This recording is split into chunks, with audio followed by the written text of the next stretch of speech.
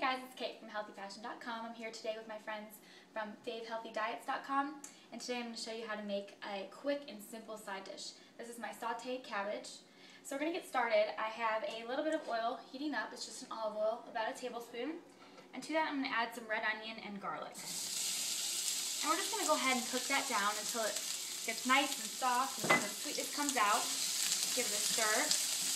We have a nice heavy bottom skillet over about a medium heat, so you want to really get a nice heat underneath that pan when you are sauteing anything. So while we're waiting on that, I'm going to add a pinch of salt, and then we're going to get our cabbage going. Now today I'm going to use two different colors of cabbage. I have a red and I have a green.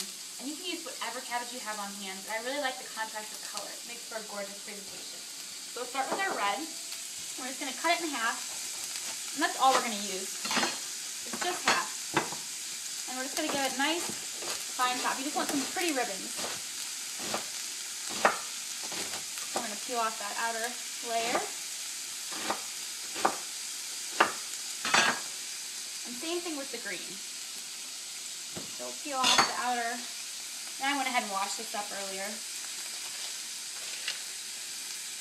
And this is such a great side dish to serve with just about anything. And it's perfect for the fall. That's when cabbage is in season. Ooh, big one. Alright, and then with the green one, we're going to go ahead and remove the stem because it's going to be pretty woody. So we'll get that out. And you can save the rest of your cabbage for a coleslaw. You can do a smoothie. You can even juice it. So it's very versatile. You don't have to feel bad about wasting it.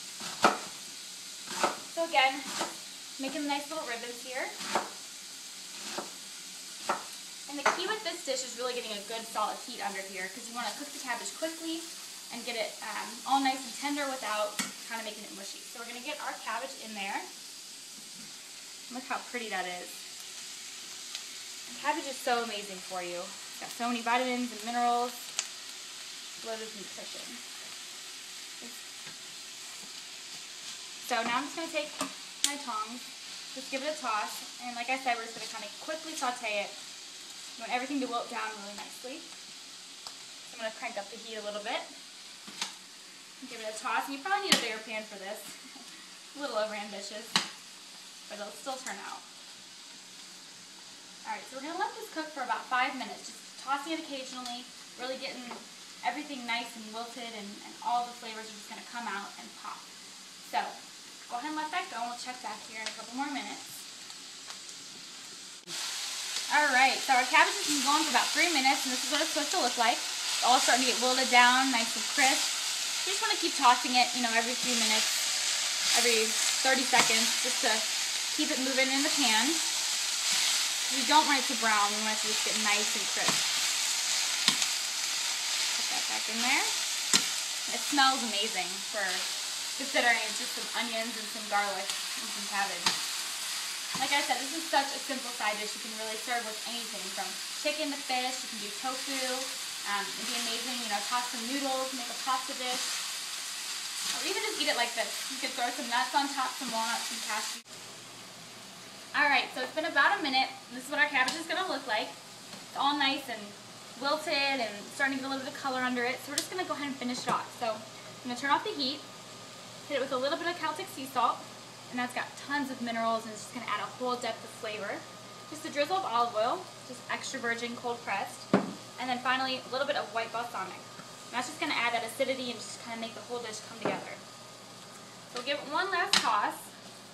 See how we have the gorgeous light brown color, everything's wilted, and the onions have caramelized. I'm going to go ahead and plate it up and give it a taste. And like I said, this would be a gorgeous bed to put on a nice piece of fish, some chicken on top of. You could even, do some tofu. We'll give it a taste. See how we did. It's pretty hot. Still got that crunch. Where it's nice and tender, and the white balsamic just finished it perfectly. For more recipes like this, log on to healthyfashion.com or favehealthyrecipes.com. I'll see you next time.